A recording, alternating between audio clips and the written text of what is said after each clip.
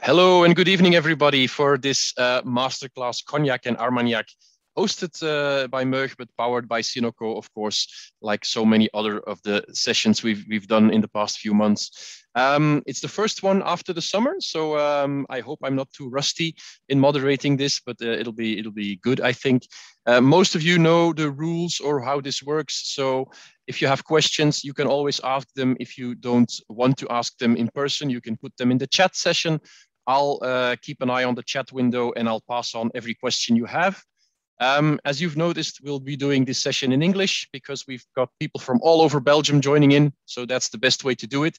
If there's anything you don't understand in either of our languages, you can also ask. I'll try and translate.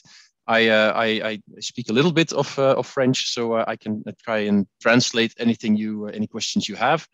And the main idea of tonight is to have some fun and to learn a bit about these two really nice brands we're going to have you taste, so Camus and Samalens.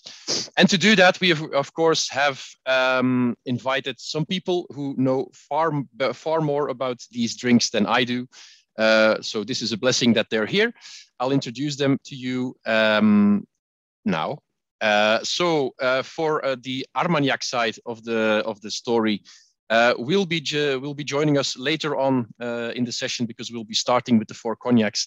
François Sutre, he's replacing his colleague, who is actually the responsible for Belgium, but he's responsible for every other country, basically, I think, as the European sales manager for Samalens. And he is, I think, now in his office in a chateau, or are you at home? For the moment, I'm at home. You're at home, okay. But normally, every day he spends his days in the chateau in Bordeaux. So I am very jealous of his workplace already. So we'll be seeing you later on, François. You try and wait patiently before we start with the 3 Samalens we're going to taste. And then we have a duo next to François in your screen. We have Manon Lledo, who is responsible, the export manager for the Belgian markets and also for the UK and Ireland for Camus and other brands that they are representing. And next to her we have Frédéric Dezauzier, who is the global brand ambassador for Camus Cognac, and they'll be the two that'll be starting our little trip into France tonight. So welcome to you two also. Thank you. Thank you, everybody. Just to start this off, I found a little quote that joins Cognac and Armagnac, and I was wondering what you all thought about this. It's from a book about Armagnac, and the author states that if you compare the two drinks, Cognac is more like the Beatles and Armagnac is more like the Rolling Stones. I don't know if there's anything you would like to add to that, if you understand what he's saying, but I found that a really nice quote, actually. What to tell? Yeah. We are the Rolling Stone? No, the Armagnac is the Rolling Stone. So basically what he says is the Cognac is more accessible, is smoother, is nicer, is more mainstream, and Armagnac is more rock and roll, basically. But they're both geniuses, of course. It's a very nice comparison. It's very nice. Thank you. Yes, it's good. And I look like McCartney a little bit. Yes, McCartney. And then François, you're more a bit like Mick Jagger, I'm afraid. Okay with that. Perfect. Okay. Good comparison. Yes, very nice. I think on that note, we're ready to start tasting now. So François, I'll be removing your spotlight for a moment until it's your turn. But we'll start with the cognacs, and I think I'll let you two start by explaining. But I think we're going to start tasting straight away. And I thought the first one we're going to taste was the intensely aromatic that everybody has. So if you could put that into your glass. Have a taste. You can add your tasting notes in the Mentimeter. And now I'll stop talking and give the words to Manon and Frédéric. It seems that you drank already, no? Because your bottle is nearly empty. I had to share it with everybody in the session, Frédéric. So okay. Sure. So maybe we're going to, I will share my screen and I will briefly introduce Camus Cognac. and we're gonna taste in the same time. Here we go. So let me share.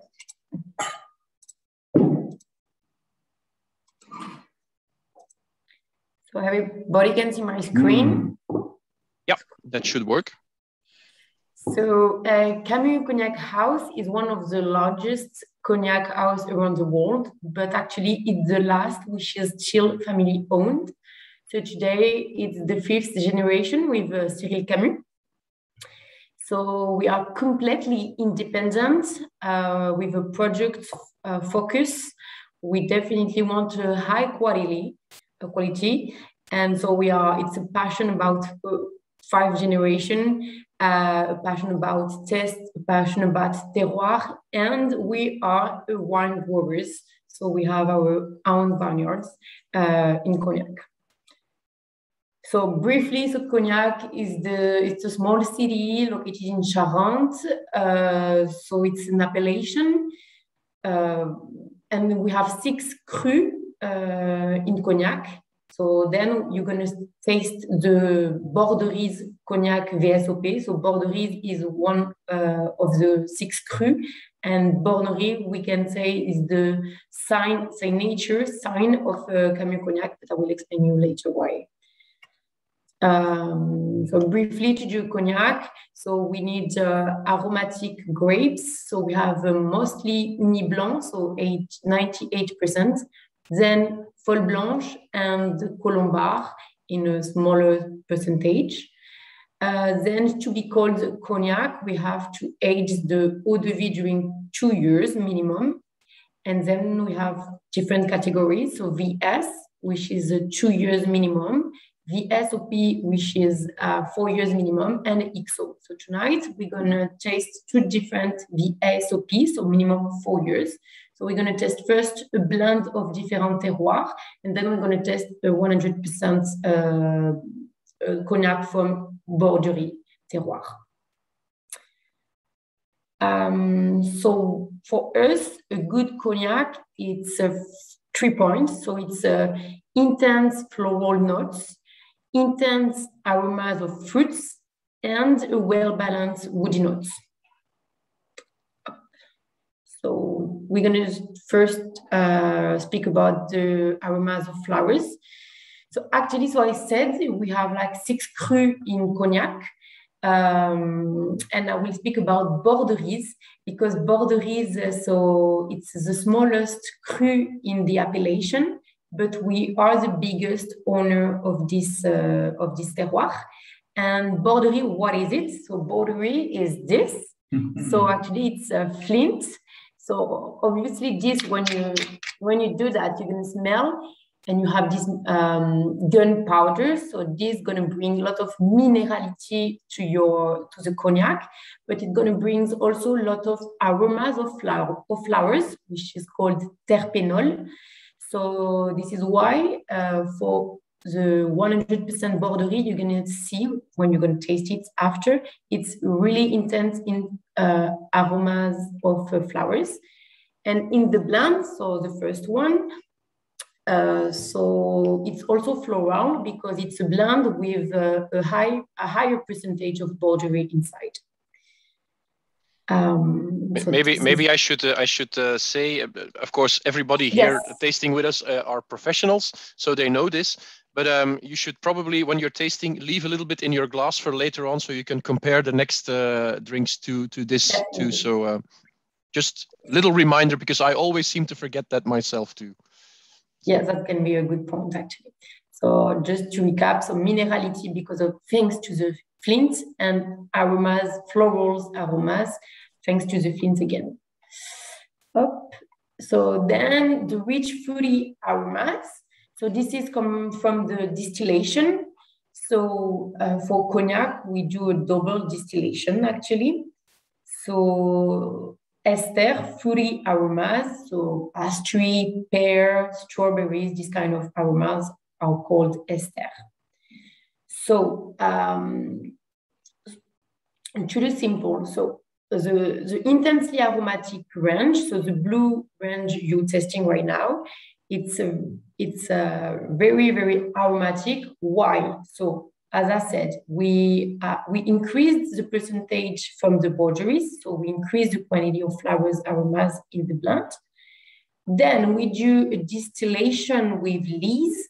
So when a distillation is made with lees, we're gonna have much more ester, much more aromas of fruits inside the cognac compared to a distillation with a wine. We have no lees. So you can see on the screen. Don't hesitate to ask me a question if it's not really clear, but I will show you a quick video, then we sum up everything. And so, yes, so as I said. And the third point, which explains why our cognac are very aromatic, it's because so when you do a cognac, when we do a cognac, so you have the head, you have the heart, and you have the tail. And most of the time, the cognac house keeps only the heart to do cognac. Because in the beginning and at the end of the distillation, you have aromas, but you have also a sediment, which is not really good to do a cognac, actually.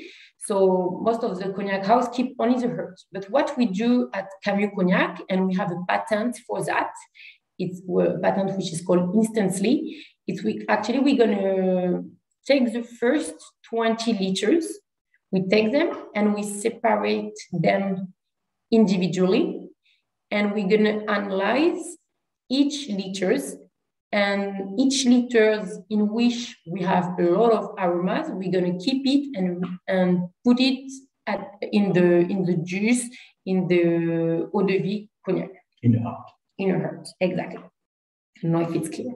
So 3 points, why our cognac are very aromatic, because we do distillation with lees, we have increased the percentage of bourgeries in our blend, and we have a patent for the distillation. Actually, we do a selection of aromas during the distillation process.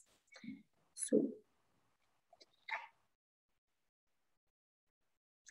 and of course, for the aging, so as we add lots of aromas, of flowers aromas, of fruits aromas, we don't want to give too much aromas of wood. So actually we use a very light toast and a very fine grain. So this is the point. It's if you want absolutely right. Your presentation is perfect.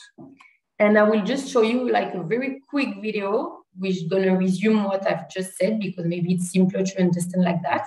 And it's really quick.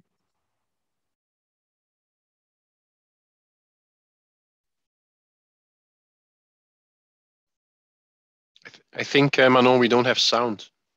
Okay, but it's just actually just the song. So it's just the image. There's no comment.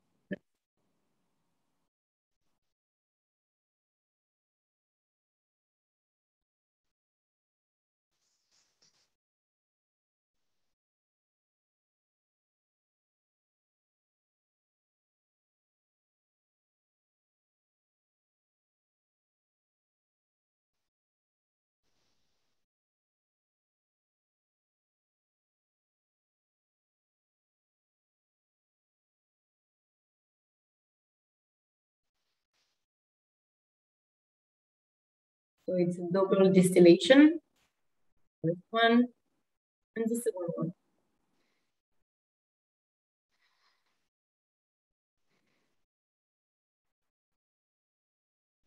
And this is a selection of the aromas. So the first 40 liters are selected, and the most aromatic ones are added to the final juice.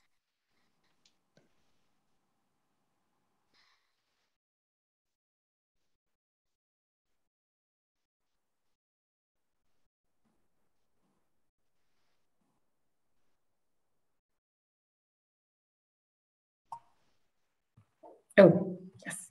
Mm-hmm. So a question from me already.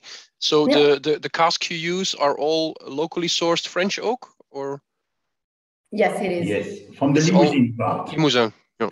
And because we work with a cooperative factory, which is also family company since 5 generations. So we have a collaboration with this company, and they purchase the tree in Limousin. Okay.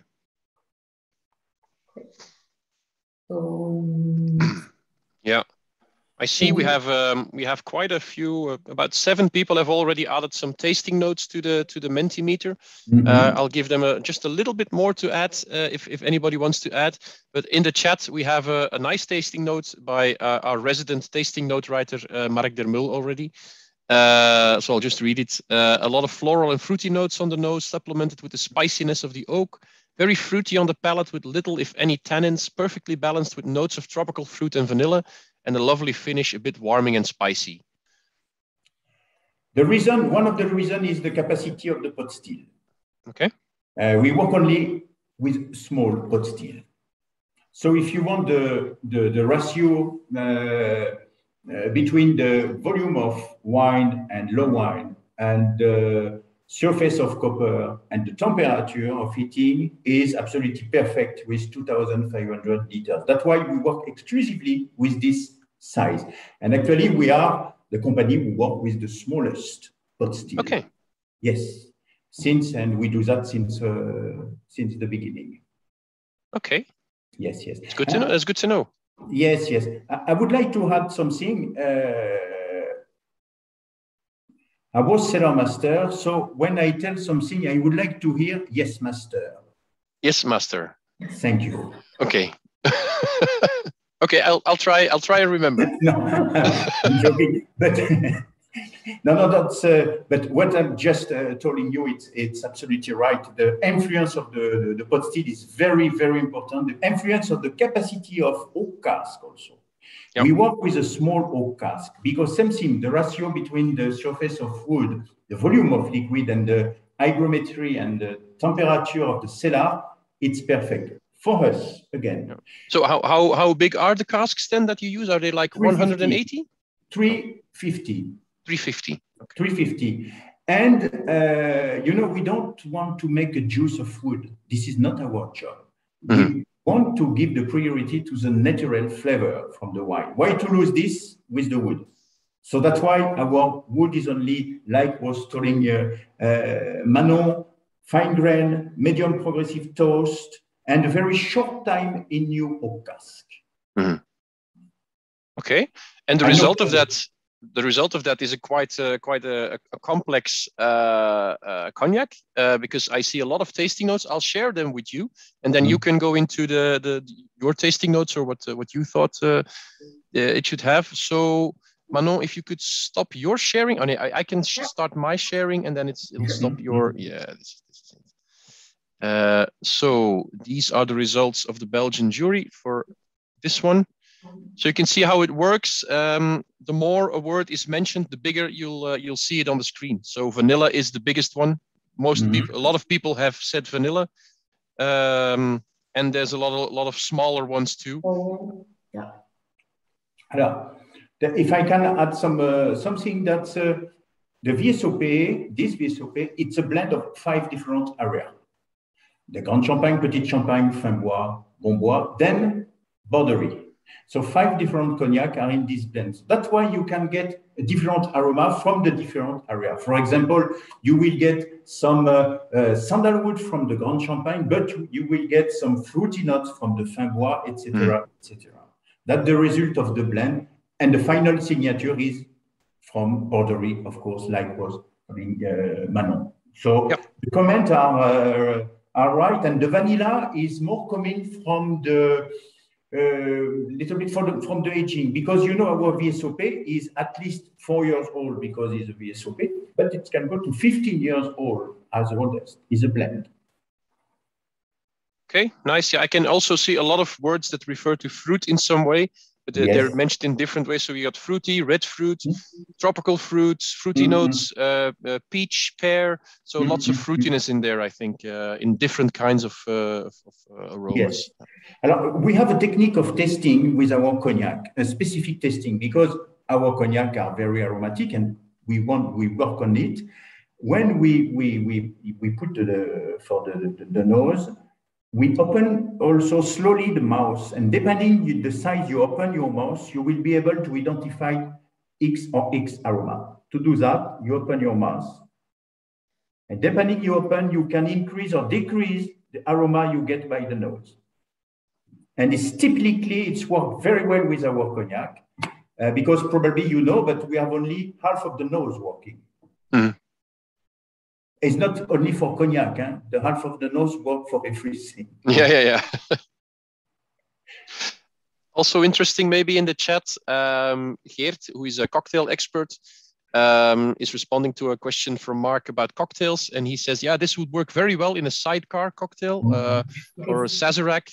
And he would even replace some recipes. He would replace the bourbon for this cognac in some cocktail recipes. So. Yeah, actually, sidecars, it's a cocktail that we do a lot with this range. Actually, the blue range, so it's the instantly aromatic, is really used by the bartender and mixologues all over the world because it's really intense in aromas. So definitely, and sidecars is one of the most reproduced cognac cocktail with our cognac. So definitely, it's a good suggestion because it's exactly the perfect cocktail with this. VSOP is an excellent booster. It's a really excellent booster. It's a good booster. Oh yeah. Very good booster. And you know, another example. Myself, I make the Mojito with cognac. Mojito with this VSOP is absolutely marvelous. Okay, so everybody write this down. And tomorrow you'll all be starting to work on mojitos with this cognac. So yeah, and otherwise you just can like take like a tonic, like a ginger tonic with some VSOP Camus, and just perfect and really easy to do, really fresh. So yeah. All right. Shall we move on to the next cognac, or what is? Sure. I'll stop sharing my screen here, so you can take over again.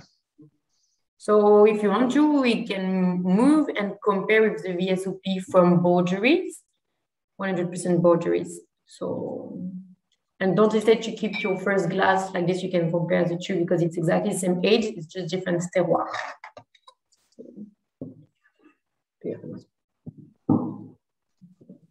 And probably you don't know, but the Borderie is the origin of the cognac. Okay. It's 500 years ago. You imagine the area of cognac. There was no grapes. Exclusively, there was grapes in the Borderie area.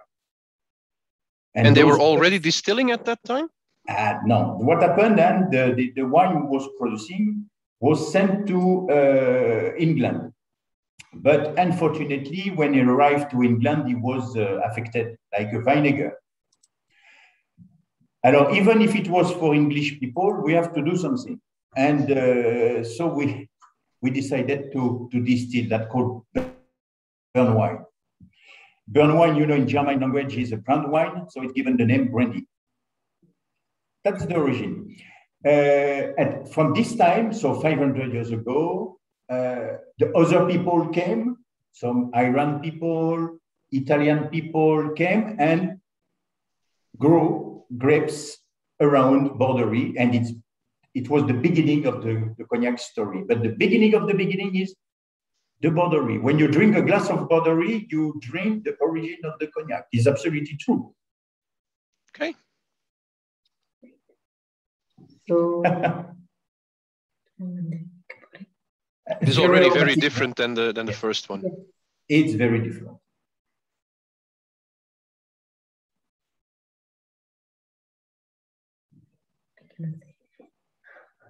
You know, we are not allowed to tell something. I will show you the... Yeah, people are now putting their tasting notes in here, so I don't know. I will put the tasting notes of the first one. So I can see this is small batch. Maybe you could tell a little bit more about this. Yes, it's small batch because, as you know, the Borderie is only 5% of the total area, and the total area is 81,943 hectares. and it's only 5%. So, of course, it's limited in terms of production. So for this bottle, for example, I think it's only something like 15 or 16,000 bottles produced for the year. So it's limited production, not in limited edition, but limited production. Yes. Actually, 5% is 250 hectares, and Camus owns 190 hectares. So this is why we are the biggest owner of this Borderie. So this is why Borderie is definitely the signature of Camus Cognac. So, yes. Okay. And since it's small batch, would there be differences between each vintage each year, or is it always basically the same profile that you're aiming for with Borderie? No, that's not the same. Why? Because our vineyard is divided in 6 different plots. And depending the year, we blend this plot more or this plot less. It depends the quality we want to do. But the main thing, and you know how it's difficult for the cellar master, is to be able to produce exactly the same cognac every year. Wow. So even if it is a bad year, but there is no, we cannot tell that there is a bad year in cognac area, or there is nothing because it's destroyed by the frost or not, or the wine are correct, but the production is less. But it's not like in a wine, you have a wrong wine, difficult wine. No, it doesn't happen in cognac. Okay. And is there such a thing as vintages in cognac? Yes, of course. Yep. We have vintages. It's very difficult to produce vintage in cognac because cognac is having the rules and the law, the more strict in the world of the spirit. You have to prove from the pressing to the bottling, you have to prove by the bailiff and the government that it's true. So from the press to the bottling is under seal works. Okay. And it's very difficult to make a vintage, but it's a guarantee for the government, for the consumer. It's a guarantee. I know that it doesn't happen for the other spirit, but for the cognac, we are very proud to tell that when you purchase a vintage from cognac, you have the guarantee by the bailiff. A certificate is there. That's very important. Yeah, I can see people are putting lots of tasting notes in there. It's more spread out this time. There's more different tasting notes being put into the Mentimeter, into the word cloud. So that's interesting in itself, I think. Yeah. Should we go to then have a look at the word cloud, how it looks now? Yeah. People are still adding to it, so you can just stay adding to it. You can see in the middle there, the biggest words are again pepper, orange, floral, vanilla. See lots of fruits again, apples, pears, apricots, more apple, grape, yeah.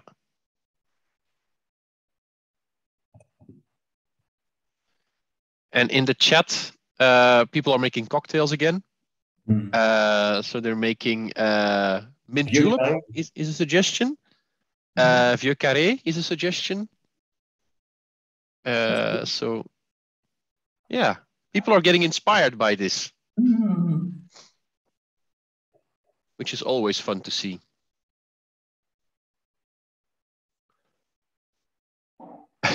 Now everybody is in the mood for Vieux carré.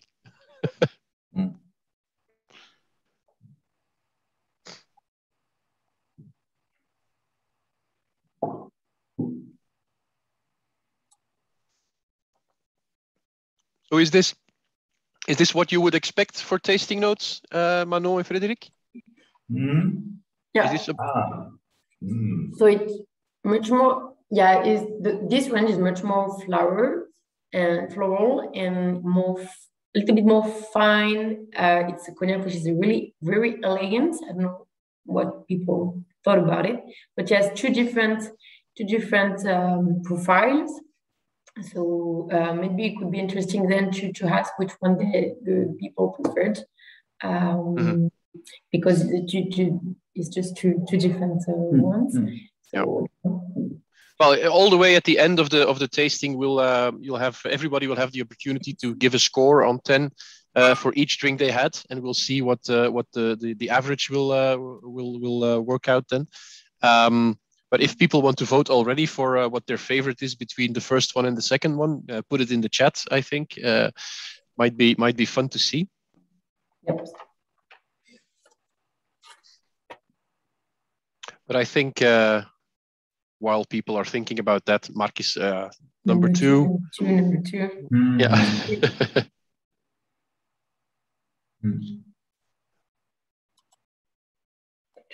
Yeah. These are people that like complexity, I think, a lot of them. Right. Okay, nice. I think I'll stop sharing the word cloud. Just for your interest for everybody, I'll make PDFs of all the word clouds and send them to you afterwards in your mail, so you can keep them in your collection forever if you want.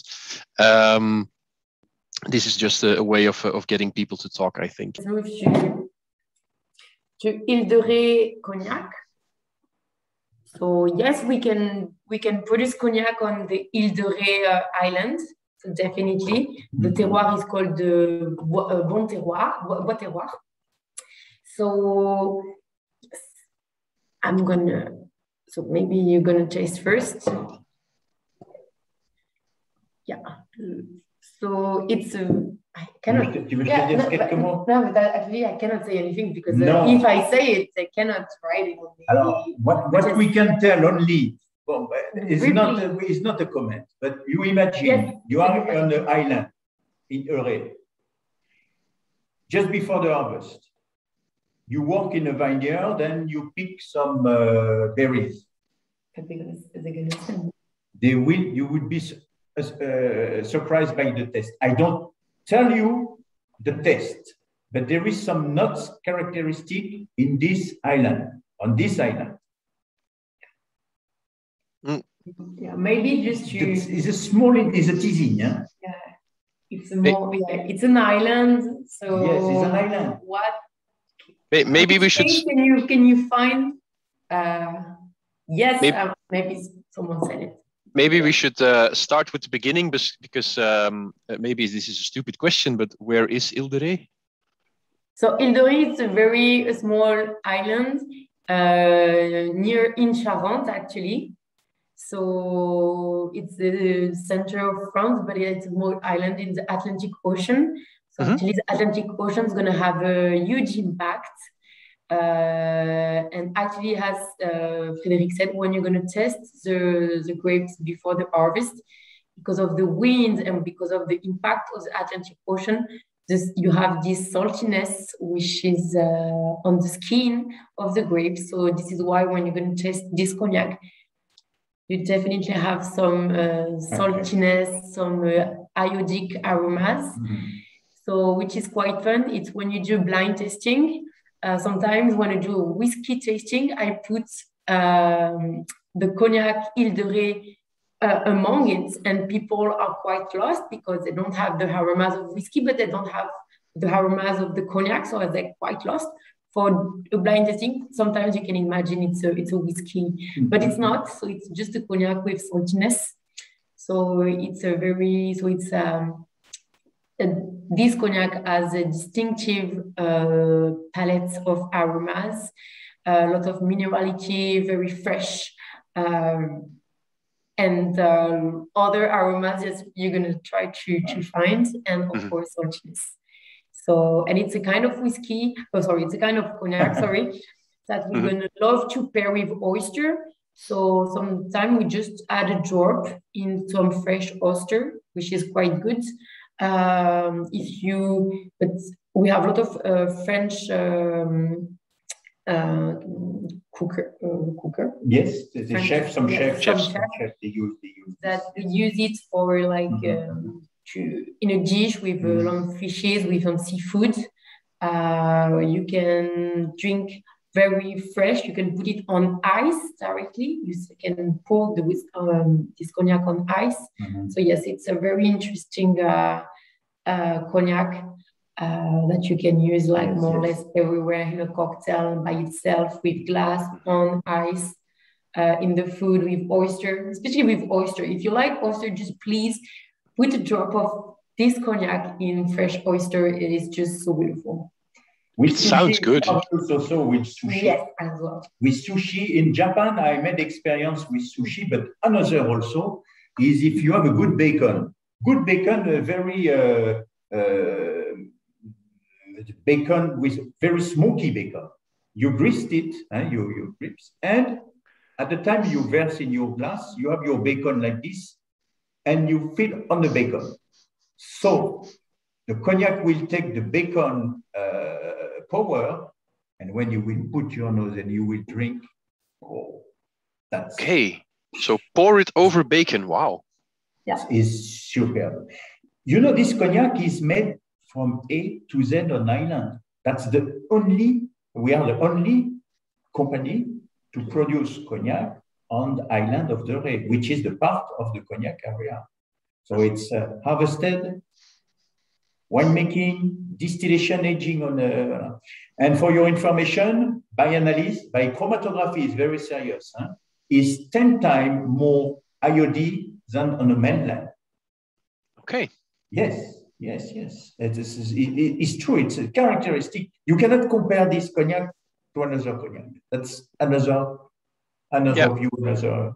The comments in the chat are going that direction too, like niche cognac. It's a bit niche. It's a bit. Someone says it's a bit disturbing, troublant, because it's just so different from what you're used to. If you're thinking about cognac, like you said, Manon, you can easily put this next to a whiskey, and you can get people off their minds what they're thinking. So it is very very special, very different from the others. Very fresh, and it's a new packaging. I saw the question, so definitely it's a new packaging, and we've changed that, and we wanted to put the French because so this is why we have the French flag on it. We wanted that people understand directly what is Ile de Ré. So this is why we put picture of Ile de Ré, the cognac. So it's definitely an invitation to a trip to Ile de Ré with this bottle. So I don't know if some people here went to Ile de Ré before, but yes, if you went there, you definitely recognize the Ile de Ré on the label. Mark went there because he says in the chat that he had a cycling holiday there, so he had some nice memories. So yeah. And this is the only cognac when you put to your ear, you can hear the waves of the Atlantic Ocean. That is unique. Yeah, I can't do that now because I have my my headphones on, but I'll do that afterwards. I still have the bottle left, so I'll. You will tell us, please. Yes. Okay, let's just share the tasting notes again for a second to see what people are making of this. Very interesting again. So there you go. Salt is the big blue word in the middle there.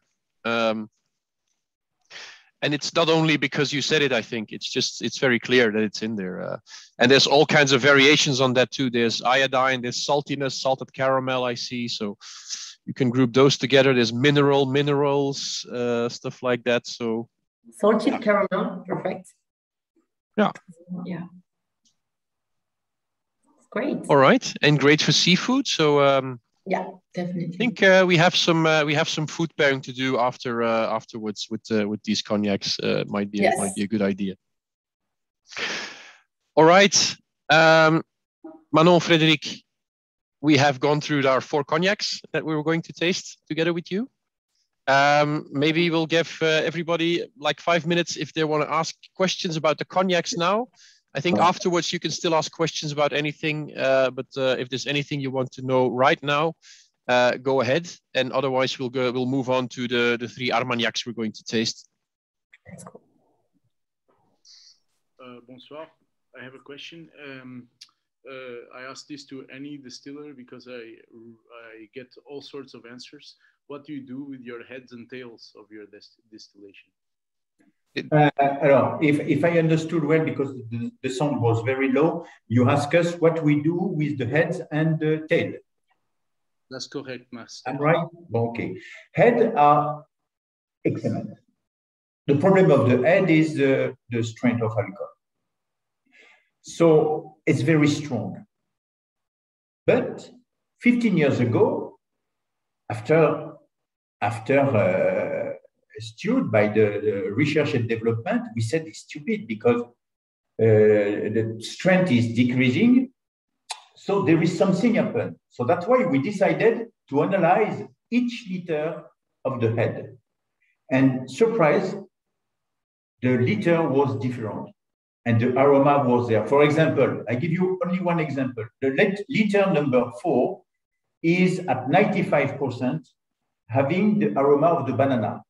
That's called, the molecule is called the acetate amyomyl. It's the molecule of the banana. Well, that's number 4. Why to lose this aroma? So we select number 9, etc., etc. So after 20 liters, we can select 8 or 9 liters for each distillation, and we include immediately in the herd. So that means that the head are very useful. So the remaining, what we do, don't imagine that we put at the trash. We redistill again. We put in a wine or we put in the tail, because the tail are the last part of the distillation, head, heart, and tail. And the tail are too low to produce cognac. It's heavy, there is a marvelous aroma, but it's not stable. So we need also to redistill it. So we reuse always the product of our distillation. Nothing is going to the trash, because unfortunately I heard from there was a big lecture at the university in Cognac, and the people who was in charge of the whiskey told, this guy from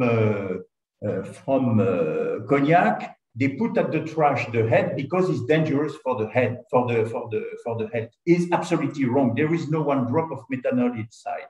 So that's why we reuse. Unfortunately, it's too high in percentage of alcohol. Is it okay for answer? Parfait. Thank you. Merci. Another question is, vous pouvez redistiller les coupes combien de fois? Donc, in English, how many times can you redistill the cuts? Alors, the cuts means the tail. I think that's what is meant, yeah. I would tell there is no limit. There is 2 distillation to obtain the heart, but the tail, of course, per definition, it will be always redistilled. Yeah. But it is blended with a product which is not distilled. So, but yes, it can be, I don't know, but on 6 months of distillation, you imagine how it can be redistilled. So when we tell it's double distillation, it's true. There is 2-time distillation, but the bypass product are redistilled. Yes, that's. And then we have maybe a final thing. It's a creative solution to your port cask problem. Can you call it Eau de Raisin by Camus in Finnish? No. No. That would be weird, I think. But no, unfortunately, it's not. Maybe in Armagnac they can do. That's a good bridge you made there, Frédéric. So we can make the little transition to the Armagnacs. Thank you both already for the presentation. We'll go back to you all the way at the end, maybe for some more questions. Okay. But thanks already. For everybody, I will be in view by myself for a few seconds. Please don't run away now while I look for François and put him into view. There he is. Hi, François. Hi. And I'll also change my background now because I had the Château de Camus in my background, but I will change that to the casks of Samalens, which is more appropriate for what we're going to do now. That's perfect. So I think the first one we're going to taste that you're offering us is the Napoleon. Yeah. So I'll ask everybody to just put that in their glasses, start tasting. The Mentimeter is ready, and then I'll give the podium to you because you have been waiting for an hour already to talk. Thank you very much. So I'll try to do my best after this very, very nice presentation from Camus. So yeah, I'll just make you know, put the house in context. So I will share the presentation, and that was not a good idea. Okay.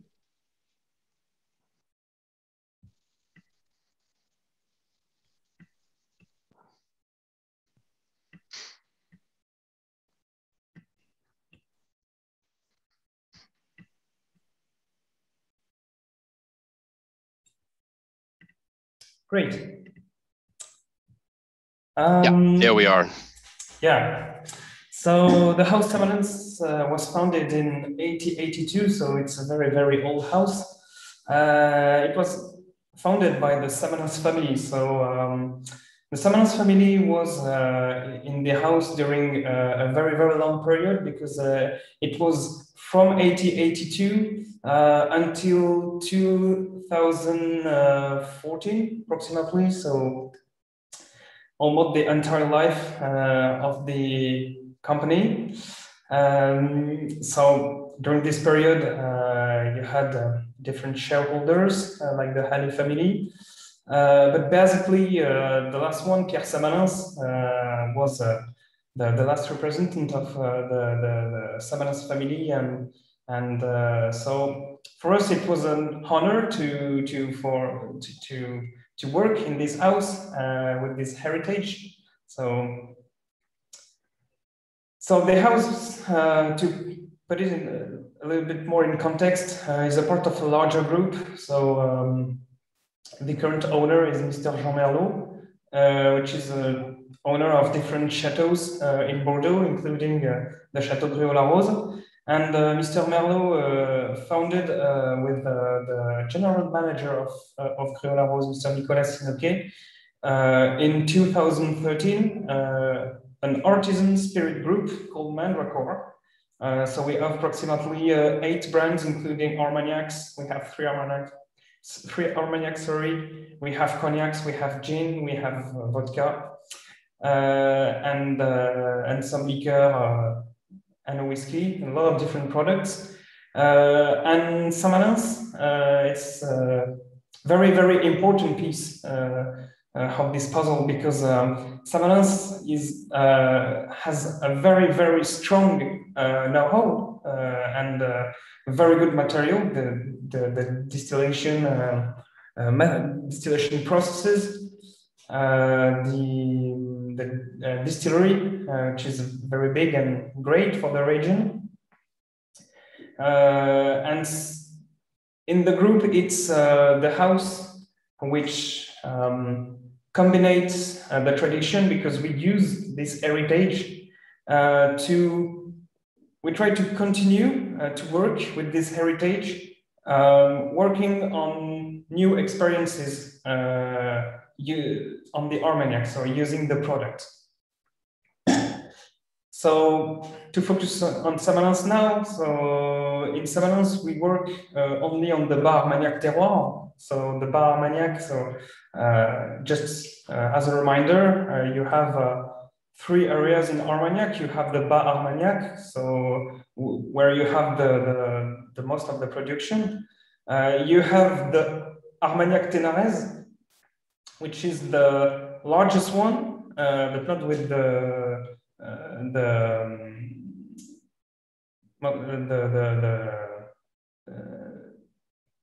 not with a lot of vineyards, so it's not the biggest one. And you have the Haut Armagnac, when you have maybe 1 or 2 vineyards, so it's very, very confidential.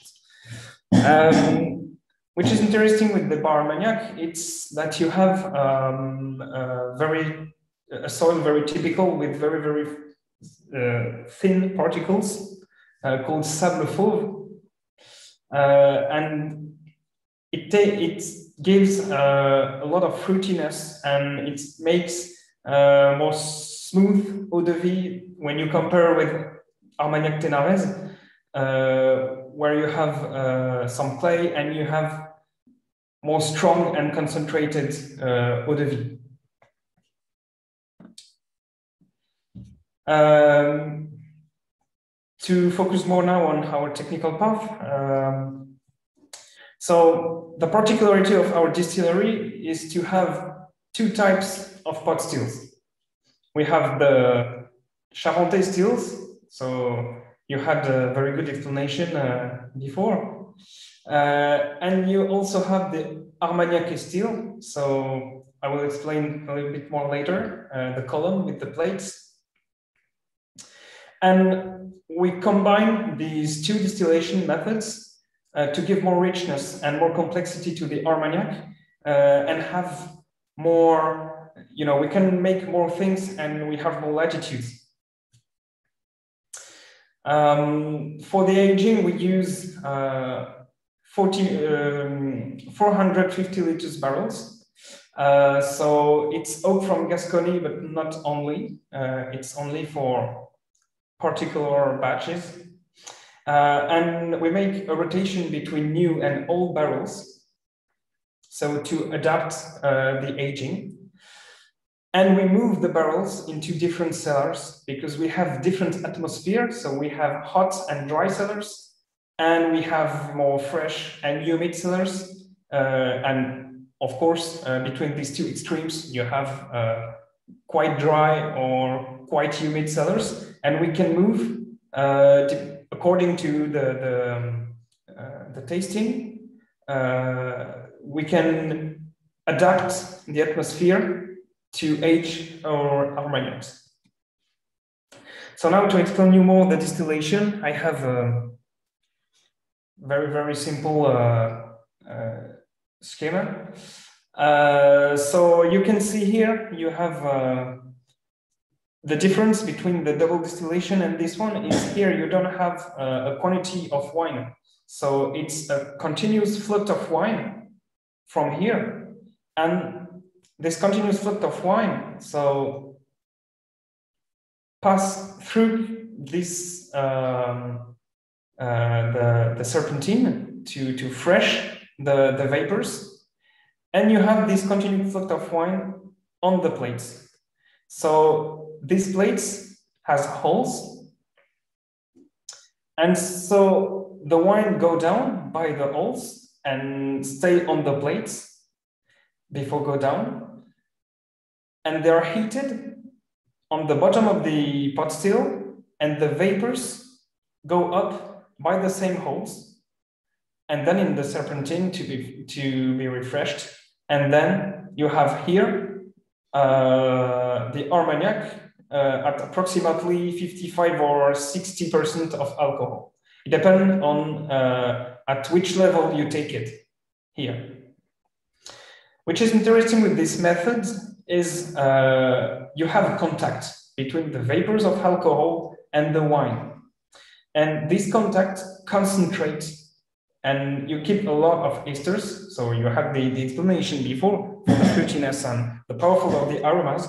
And that's why, to make maybe a short comparison with the cognac, with the Armagnac, you have more concentration and it's more strength in the mouth. And it's because of this distillation method. And yeah, after it's the data for the Samalens Napoleon. So for this one, we use 95% of traditional distillation and only 5% of the double.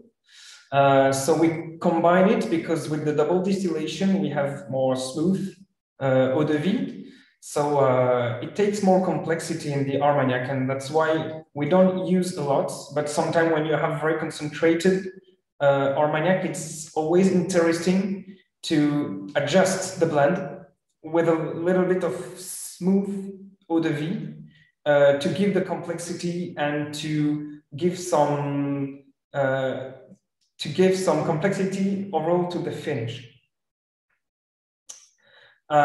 We use Uni Blanc and Folle Blanche. So here in Samalens, we don't harvest, but we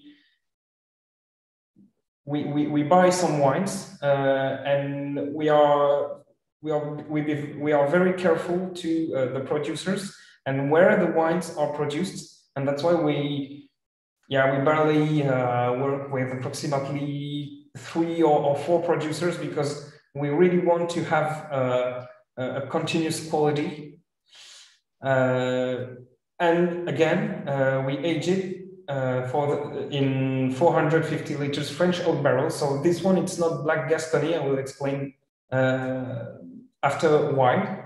But for this one, basically, we have big grain in the first years to have strong woody notes. And after, we make rotation with old barrels and we move the barrels from the top to the down.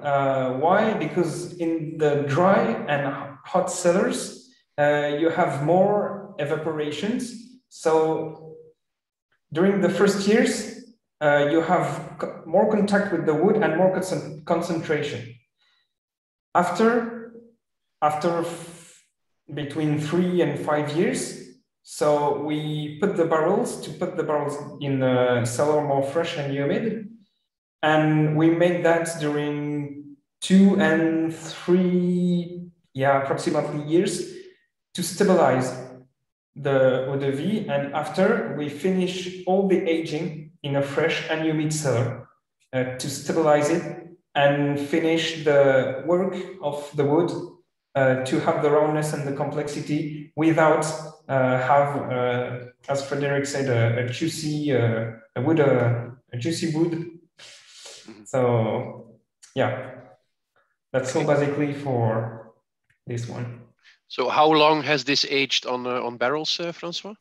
So this one is 7 years. 7 minimum years. In the blend. Of course, you have older eau de vie inside, but the youngest is 7. Okay. And why is it called Napoleon? It's a very good question. Thank you. Napoleon. Napoleon, it's between the VSOP and the XO. But honestly, I don't know how exactly it's called Napoleon. Okay. All right.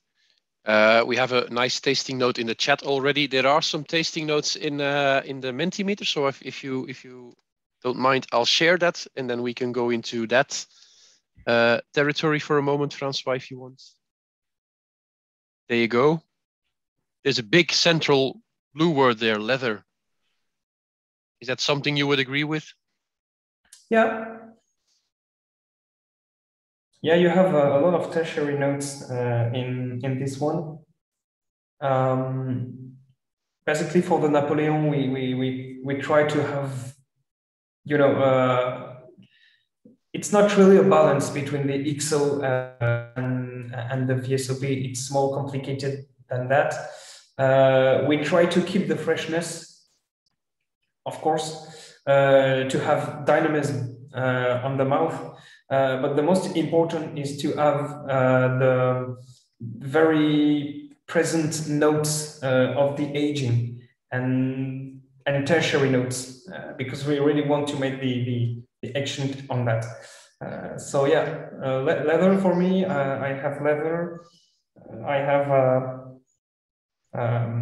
cooked fruits, baked fruits.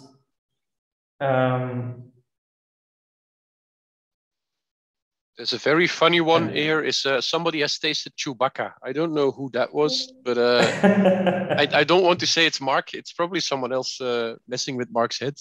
But I don't have a clue what Chewbacca tastes like. So that's the problem with these things being anonymous. You don't know who is putting these tasting notes in. Maybe something I saw in the tasting note that Mark wrote in the chat. The word rancio. Could you tell us a bit more what that exactly is? Because that's a word that often pops up. But for me, rancio, it's very hard to describe. Yeah, that's why I'm asking you, and I don't try to do it myself. Yeah, rancio for me is like I smell it in the barrels when you have the old wood.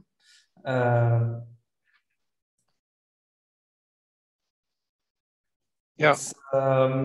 It's notes of I want to say oxidation. Yeah, that's being mentioned in the chat too. It's a type of oxidation. There's this kind of oxidative notes in there. Yeah, it's very hard to describe, as you said. It's one of these words that cannot be translated, I think.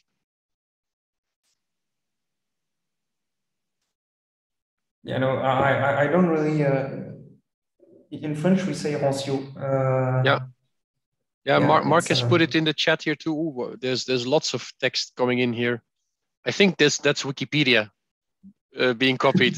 Yeah, but that's good. That's a good source of info. So I'm not going to read all of that, but sweet oxidation, stuff like that. Yeah, that's rancio, of course. But it's one of those things that you can only taste, and once you've tasted it, you always remember what it is, but you can't really explain it. So. That's very complicated. Yeah. Because for some people it's a kind of nut, but I don't really agree with that. No, or very old one. Yeah. When it's very very dry. Yeah. All right. So would you say that the Napoleon that we tasted is that that's like your core range, the one that you present to people to get to know Samalens, or? For me, Napoleon, it's we try to make not a compromise, but Napoleon is very complicated because we want to make kind of synthesis of what you can find in the 10 first years of the Armagnac. So yeah, it's interesting when you want to discover it because you have kind of concentration of the freshness, the powerfulness, concentration in the mid palate, and after the first note of the very old finish, and long and complex finish. So yeah, I think it's interesting to if it was your question, to introduce the Armagnac by Napoleon. Okay, maybe it's a good idea to compare it to the vintage one, which has a lot more age, so you can see what the evolution brings to the spirit. I don't know if that was you were already ready for that, but yeah. So let's do that. Let's pour the vintage. Beautiful bottle.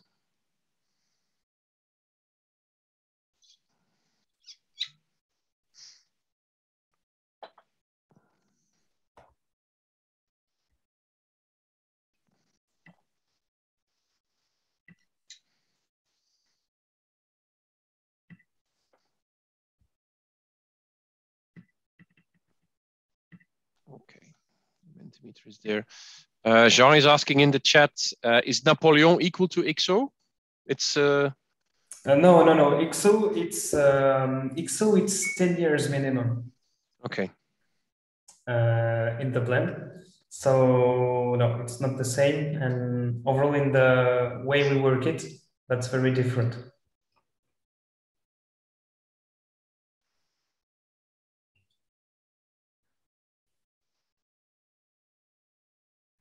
So if you want, I have some little bit of data I can share.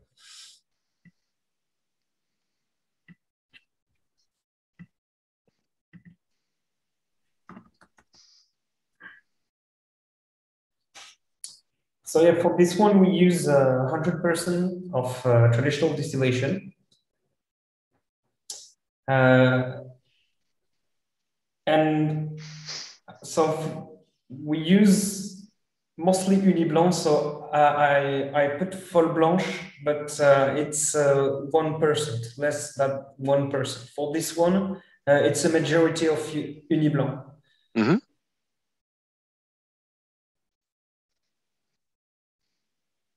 And the difference between this one and Napoleon, it's also the aging. So for this one, we use barrels of Black Gascony. So Black Gascony is it's in Bar Armagnac. We call the Bar Armagnac region the Black Gascony because we have very small oaks in this region, and you have this little forest in the terroir, and we make some barrels with it, and it's a very thin grain. And for us, it's important because when we make a vintage, we don't want to shock the eau de vie in the first years with big grain. And so you have a very smooth work of the wood, and that, but it's very rare because we don't have a lot of this oats now because you know it's a very small production, and you don't have a lot of producers. Sorry. So that's why it's we have it for the vintages and very special cuvée. And we make also the rotation between old and new barrels, but only with the Black Gascony oats.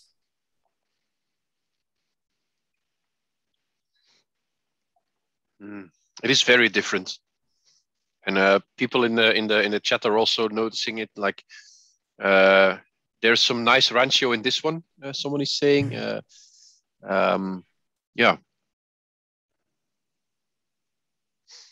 So this is 1996. Yeah. And this was bottled in what year? Do you know that? So it depends on the tasting. So, but this one, it was bottled 2 months ago. Yeah, it's on the bottle here. It's this one. The bottle that I sent out was bottled on the 4th of February, 21. Yeah. So this year in February. Yeah. So, but we 2 months before the bottling, we begin the reduction to have the 42%, and after we bottle. Okay. But the 1996 is still inside the barrels for the moment. Mm-hmm. What I've always noticed about Samalens is the bottles, the shape of the bottles. It's very distinctive, very recognizable straight away from a long way. So, is there a story behind that too, or is that? It's a very old bottle, and the bottle was the vintage bottle was reshaped, but this one we really wanted to keep it. So we just changed during years and years. It was you had some grain on the bottle. So now we changed it to have more modern one, but we kept the shape. But it's an interesting question. I don't want to say a lot, but there is a project for the moment to make something maybe different. The next one, you mean? In the future. yeah, okay. So we are working on this bottle because it's a very nice one, very old, and yeah, I think you will have some changes in the future. Evolutions. I prefer evolutions because we keep the heritage, but we built on it. Well, yes, everything should always evolve, of course. So yeah. Okay, we have some tasting notes for the vintage I'd like to share. So I'll show you that. Here you go. It's not that much, but I think people are still trying to put it in because there's a lot going on in this glass, I think. Yeah,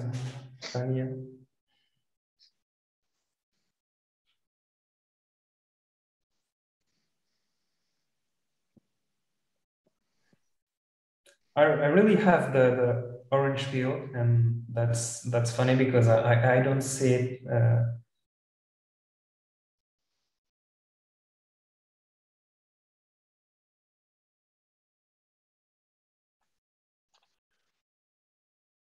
Yeah. Yeah, there's more being added as we speak, or as we are looking at it, because I think people are liking it.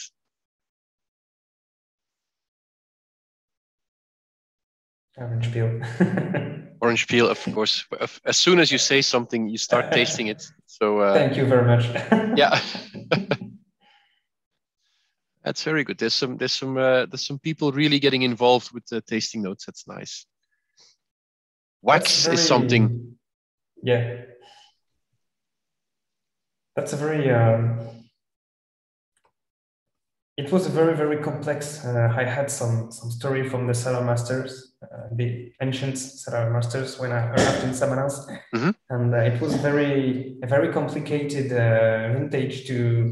Complicated not because it was a bad year, but you know, when you distillate with traditional pot stills in Armagnac, so it's not you don't have, you know, the cut with a certain degree with the tails and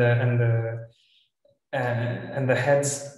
So of course you don't have it because it's a continuous flow of wine. So if you have some wine, you distillate, and all the work is to adapt permanently the pressure of gas and the pressure of and the flow of wine, and we have centenary pot stills, so it's very interesting, but you know, it's very, very capricious. And when you have some changes in the atmosphere, the temperature, the hygrometry, the taste change. So when you elaborate an Armagnac, it's like, you know, if it's really like if you speak with your alembic and you adjust, you taste, you adjust, you taste, you adjust. And in 1996, it was very, very rich and very, very complicated. And the cellar master said to me, it was very, very difficult to sleep because almost all the 30 minutes I had to adjust. Okay. Wow. And so that's why the 1996 is one of your vintages that are pushed forwards. Also, yeah, because we really, really like it. Okay. And it's representative of the very complicated work when you're in front of on the traditional alembic from spot still from Armagnac. It's very difficult work, and it's not only it's more than technique. It's experience. Okay. And of course, getting to get the feel for the specific still or alembic that's in front of you, because they are all different, exactly. Of course. Yeah. And when you have different alembics, pot stills, you have different aromas. For example, in Samalens, each year we have just one pot still. Each year we have strawberries aromas. Okay. And we don't know why, but every time we have this kind of flavors when we distillate. And when you enter in the distillery, it's, well, it's this one, I'm sure. You're working on that still today. Okay. Yeah. That's good to know. Yeah. And do you notice the same aromas in the finished product too? Or is it not kept aside? Yeah, like it depends. It depends on, you know, the kind of aromas, because after you have the wood treatment, for example, when you distillate Baco, so this year we distillated a very, very small batch of Baco, and when you distill Baco, you have strong apple aromas. When you're in the distillery, it's very, very strong, and after you don't have it in the cask after 3 or 4 years, and it really depends. But you keep the richness. So the reaction with the wood takes out those molecules and leaves the other ones in, something like that. Maybe, or the evaporation. Or changes it, yeah. Yeah. All right, very nice. I think we should move on to the last in the row, the last Armagnac we have, which is the 8-year-old, the single, the Samalens aged 8 years, which is a completely different bottle. Yeah. So the story before this product, I would just share a little presentation.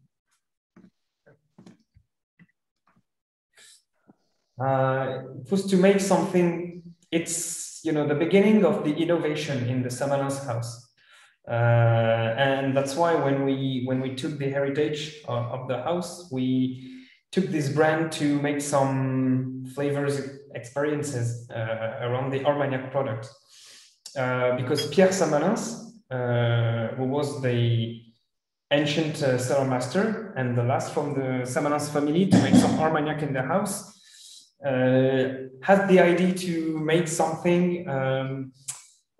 He was thinking about a whiskey, but he didn't want to make it, and he had the idea because it's dilated a lot. He found some common aromas between some whiskeys and Armagnac. Overall, because of the aromatic concentration that you have on the mid palate and the structure of the eau de vie. So decided to make something completely different, and that's why it's a different shape of bottle, because you really wanted to have a whiskey state of mind for an Armagnac. And he created the single by Samalens. So again, in honor of the single malt. And the idea was to use only one grape to make something with more common features with the whiskey. So a little bit more dry, more dynamic, and something drinkable on the rocks. And that he created the single of Samalens with 80% of traditional distillation and 20% of double. So the aging is basically in oak barrels, not Black Gascony, but French oak barrels.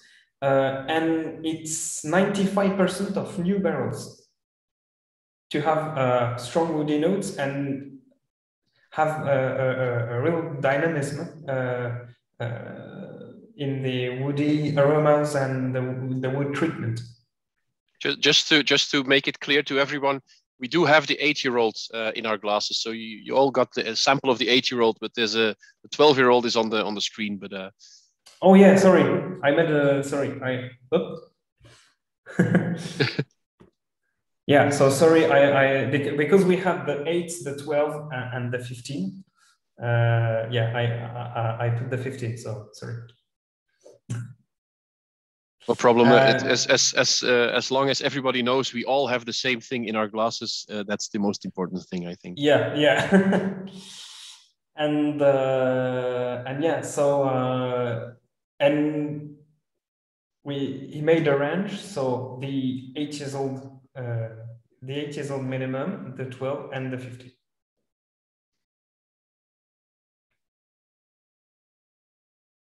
And so the interesting thing is, so of course you have a little bit more dry and dynamic overall in the mid palate.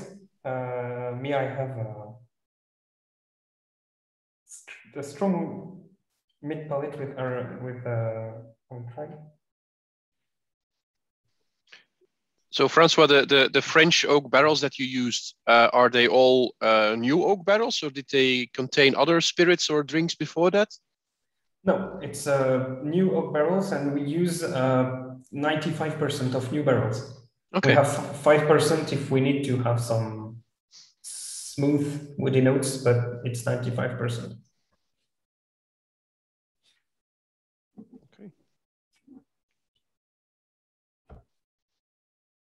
And when did you start creating this or putting this into the market, the single de Samalens? Single de Samalens was the beginning of 2000. It was approximately 2002. Okay.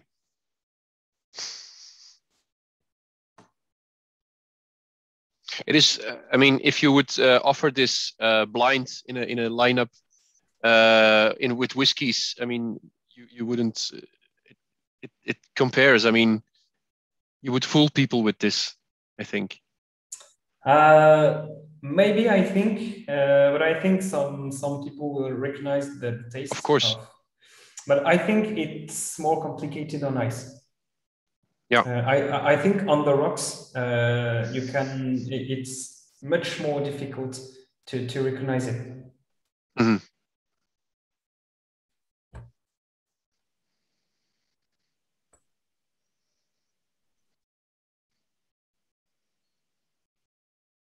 Maybe we should show the tasting notes that people are offering up and start talking a little bit about those, because there's more and more coming in now.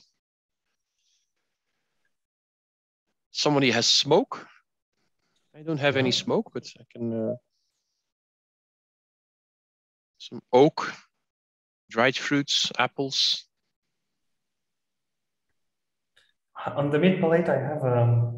I totally forgot the word in English, but it's réglisse. Yeah, licorice. Yeah, licorice.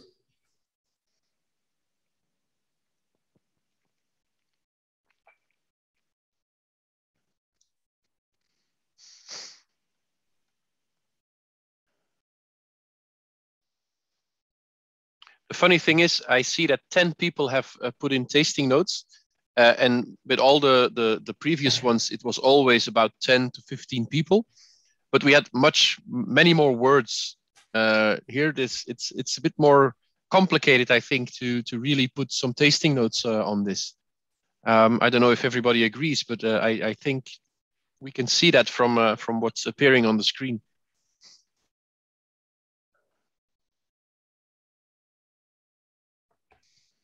That's interesting because it's we really. And I'm sure it was the Pierre Samalens ability to make something very, very different. And when people are surprised, for us, the goal is reached. Mm-hmm. Well, it is very different from the two other ones that we tested. I mean, that's very clear if you. That's why it's interesting to put it at the end because it's a completely different one. Mm. So it's not an XO. It's not a Napoleon. It's really, you have much more tension. Yeah. Yeah, but when we did a meeting last week to prepare, and you for the lineup, you said you would put this in the last place after the vintage. I was like, okay, something that's a lot younger after the vintage. That's interesting, and I was very curious to see how it would work out. But I understand now why you do it, because it's so different from the other thing. Yeah. Yeah, and I didn't want to, to put the 1996 more smooth, more complex after very dynamic one. Mm-hmm. To not have too much powerfulness before smooth one. Yeah. Again, there's a funny tasting note. Wannabe Auchintosh. I don't know if that was Mark again or it was somebody. This one wasn't Mark, but this is someone messing with Mark's head. Very funny, very funny. All right. I agree with pepper. I really have pepper. Yeah, I do too. And the apples I see too. There's some different versions of apple. Cuivre. Yeah. I don't. Cuivre. It's interesting. I don't have. I don't know how copper tastes, but. Yeah, no, I don't eat a lot of copper, but. All right, I think we should start moving on to the end of the tasting, because we've already spent over an hour and a half. We could spend hours more with these drinks, I'm sure, but it's a Monday night, so let's not make it too late for everybody. I'm going to stop sharing that. The next thing you'll see in your Mentimeter is an opportunity to give a score for each of the drinks that you tasted. And this way we can make an average of all of it, and then we can show you what you as a group preferred for today. It's not really a score in a school kind of way. It's more, as you can see on the image, to the left this is less to my taste, and to the right this is a clear winner for me. I like this very much. So it's not really a competition, as I would say. It's more of just another different way of seeing what you thought of the spirits that we tasted. I'll bring back Manon and Frédéric too.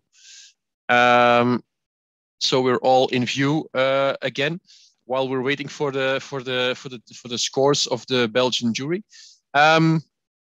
Are there any more? If there's not any more questions, this is the moment. I think this is the time to ask questions. I didn't specifically ask for questions about the Armagnac for François, so if that's the case, this is your moment. Please go ahead. And otherwise, yeah, I'll start asking our esteemed guests if they have any final words to part with, to share with our participants. Maybe we should start with Manon and Frédéric, because they have been waiting now. So is there anything you would like to add to what you said to our Belgian participants? No, that's always a pleasure, and it's so rare to have some exchange with our friend from Armagnac. So thank you very much. And also I would like to add, you are welcome in our company anytime you want. And really, we will welcome you to put you in the best, with the best spirit in the world. I'm sorry, I have to tell you. Thank you. You have a like a visitor center in yes, in absolutely. Yeah? We have a visitor center, Okay. and you are all welcome, of course. You need also to tell us someday before, and we will do the maximum to welcome you. Yes. Perfect. François, is there anything you would like to add as a final note? Yeah, but thank you very much for all, especially for all your questions. It's always interesting to have some reflections from professionals, because for us it's also a way to ask the good question and be more rich and have all your impressions. So, and again, as Frédéric and Manon said, you're welcome in Armagnac too. So we have a lot of visitors each year, and if you want to discover it, you're welcome, and it will be a pleasure to welcome you. Okay, perfect, very nice. I'll certainly be looking at next summer to see if we can go to France and your both your regions, because that sounds good. There's one question, François, for you. Willem asked, I have worked a lot in the years, the 90s and the nillies, as they say. Is it correct that the Armagnacs got lighter nowadays than they were back then? That's a good question. If it's lighter, if it's lighter, I don't know. It depends on the terroir. Of course, if you compare with Tenares, it's much more. You have much more powerfulness in the Armagnac Tenares. I think I didn't see, in my opinion, I didn't see a real evolution in terms of powerfulness concerning the Armagnac. In Bar Armagnac, we have very smooth and delicate eau de vie. That's why we work only this terroir. But maybe if we make a vertical tasting, we'll see a real difference. Interesting. Take note. Okay. Nice, a good idea for our next one. I will share with you the votes of the Belgian jury now, so you can have a little idea of what people have experienced tonight. You can see it there in front of you. It's all pretty much in the same vein. The port is one of the favorites, I think, of everything that we've tasted this tonight. And you can see the waves also. So there's lots of different opinions, people scoring from 2 to 10, basically. So lots of differences between how people have experienced these spirits, which is always nice to see. For the people, I see that Mark has already written a blog on his website. The link is in the chat about this evening. So if you want to read about his tasting notes, go to that blog. It's always interesting to read, always a pleasure. So thank you, Mark, for that. I think everybody, there's no more questions I see. So I think we can move on to the sad end of the tasting.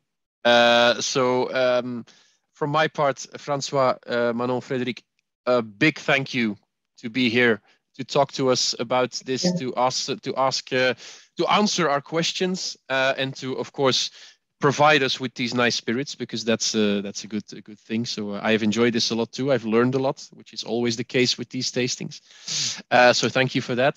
Cinoco, thank you for organizing this and keep to keep on organizing these things. So I hope there will be more of these to come in the future. And of course, as a final note of thanks, all of you who have participated, for your interaction, for your enthusiasm, and for being here, because it would be a lot different if there was nobody participating. So thank you for that. And hope to see you next time. If this, I will keep in touch with you all via mail to send you all the links, etc., for what you need about this. And if you want to order one of these bottles, you know the way to Cinoco, so you'll find the way. Thank you all, and see you next time. Bye-bye. Thank you, Joanne. Thank you. Goodbye. Bye. Bye.